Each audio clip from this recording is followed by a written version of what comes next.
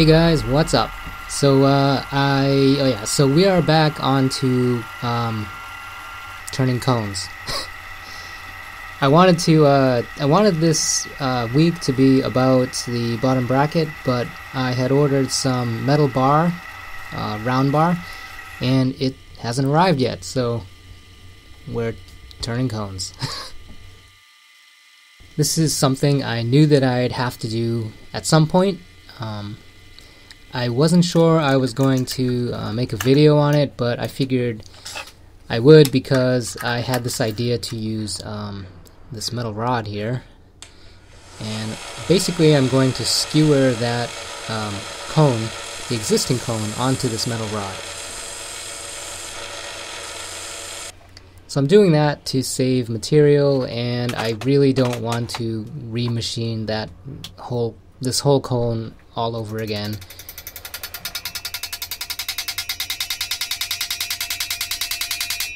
So here I am using the hammer to, well, it's not tapping at this point, I'm just whacking it into this thing. It's funny, I think the hammer is like the first tool that you learn to use as a kid, and once you start using a hammer, it's like the only tool you think there is. So that thought came to mind after I was hitting it like way too hard with the hammer. I'm like, why am I doing this?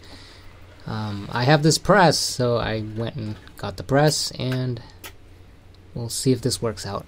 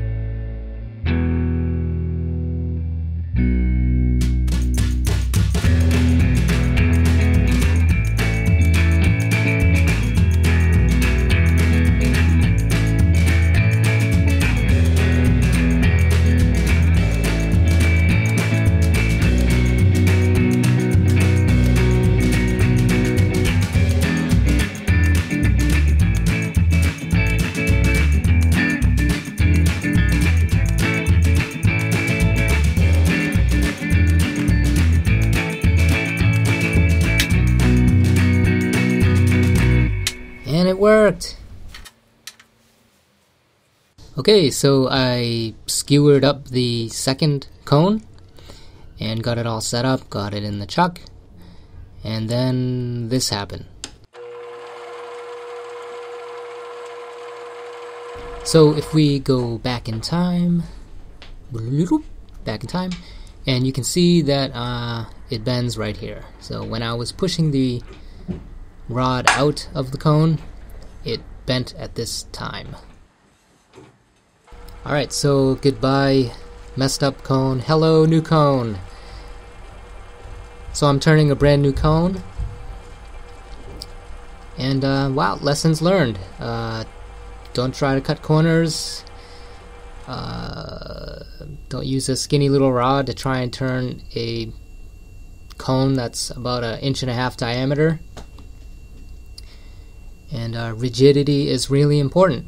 So I think I got really lucky with that first cone I turned on that rod. All it would have taken was for the tool to bite into the cone and bend that rod just a little bit, and it pretty much would have screwed up the whole operation. So I just got really lucky. So yeah, I don't think I'll ever try that again. Okay, it's parting time. So I am got better at this. I watched a video on Tom Techniques, the channel, YouTube channel, and yeah, he pretty much explains how to do this, and it totally works. So you turn the piece at about half the speed you would normally cut it at, and use lots of lubricant. In this case I'm using WD-40. I think a thicker lubricant would be better, and I wouldn't need to keep, I was pretty much drenching the thing because WD-40 is pretty light. Alright, here it is, pretty clean cut. Now I'm making a plunge cut on the arms. This is so the key can fit into the hole. And I'm setting the Z-axis to 0. So I want to make a cut 5.6 millimeters down. So as I was cutting, I was watching the depth, and something did not seem right. There's definitely something wrong. Can you guys see what is wrong here? So I wanted to make a 5.6 millimeter cut, and my digital readout was set to inches. So I was watching the readout, and it was, it wasn't even hitting 1, and I'm like, what's wrong with this thing? So it was a good thing I was keeping an eye on the cut, because I was watching the cut and it's like, it's cutting pretty deep. Why is this, what's going on here? So I stopped everything and I realized that it was set to inches. So I set it to millimeters, and now everything's cool.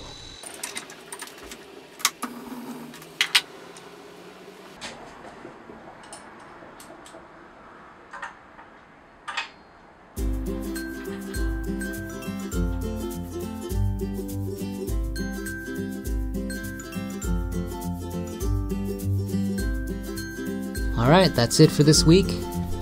Next week we're going to work on the bottom bracket section of the jig. Thank you guys for watching, and I'll see you later.